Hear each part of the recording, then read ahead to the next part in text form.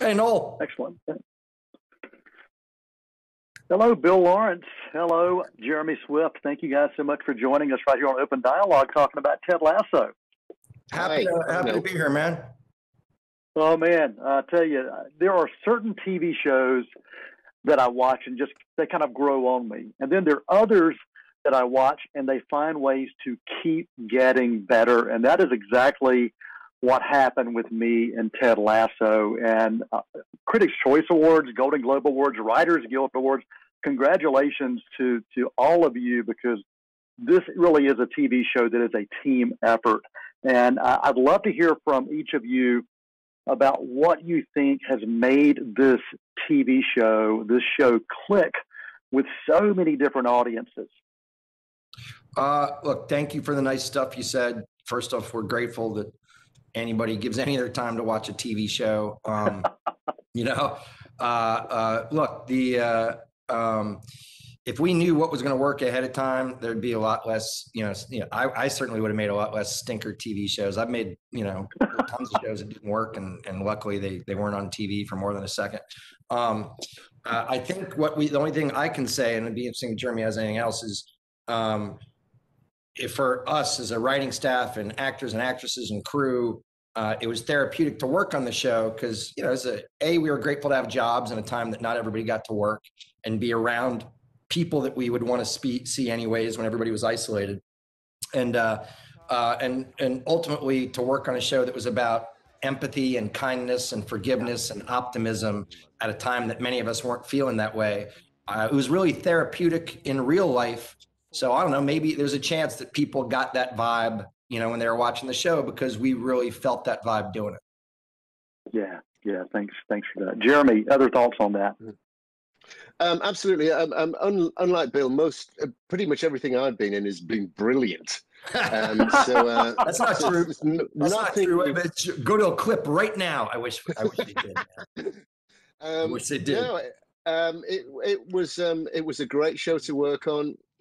Everybody in it is sorry, there's a cat trying to get in my room, and there is a real family feeling about it. I think a lot of people have taken to it and watched it a number of times because it's so surprising that it is funny and positive and has got this humanity. We're so used to watching things that are kind of like, oh yeah, that's dark and cynical, that's how it really is, but this show ducks that one completely. And I think people are like, how did that happen? And they go and watch it again, and they're curious to sort of see why is this funny and positive. This is so unusual. Have you watched it, Jeremy? I've watched it. I've watched it beginning to end 50 times. I haven't.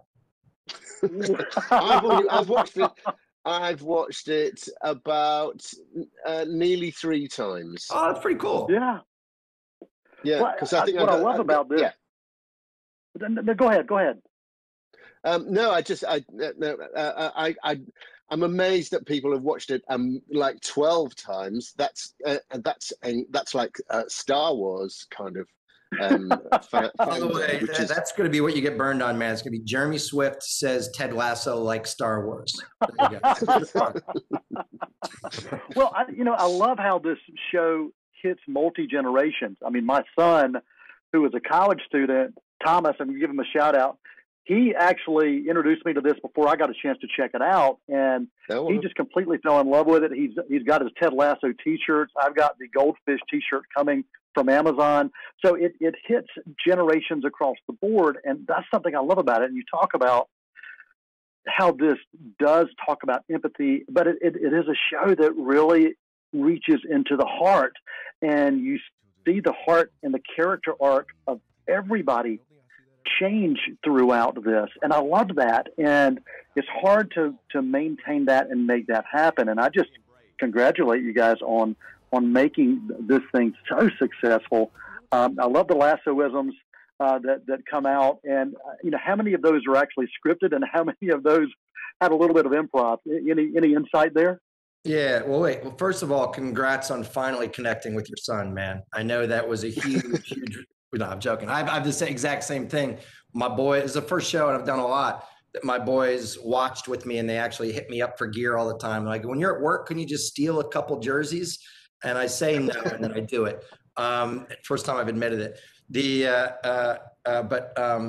Thanks for saying all the nice stuff. The coolest thing about writing on this show, especially when you talk about the Lassoisms, is one of the writers in the room with you is Ted Lasso. And not only, you know, are most of them scripted and most of them from his head, but you get to hear him, you know, long before you shoot him, because he does it in character, and you get to see if it's going to work or not. And it's the ultimate cheat code for when you're writing a show. I mean, I encourage everybody, if you're doing a television show, to have the lead actor, actress also be an amazing writer, and then you can just try out everything they say in the room before you ever film it. It's just not usually how it works. I have to say, Lawrence. oh, sorry, yeah, I think you're winding up now, aren't you? I have to say also, Jason is an amazing improviser. Incredible. He is. Jeremy, Swift, Bill Lawrence, thank you guys so much for joining us right here on Open Dialogue. Really appreciate you. Appreciate the show. Can't wait for season 2. Hey, great news. Appreciate you, man. And shout out to your son and his pals at school for watching the show too. We're really grateful. Nice one, Thomas. Thanks, guys. See you, man.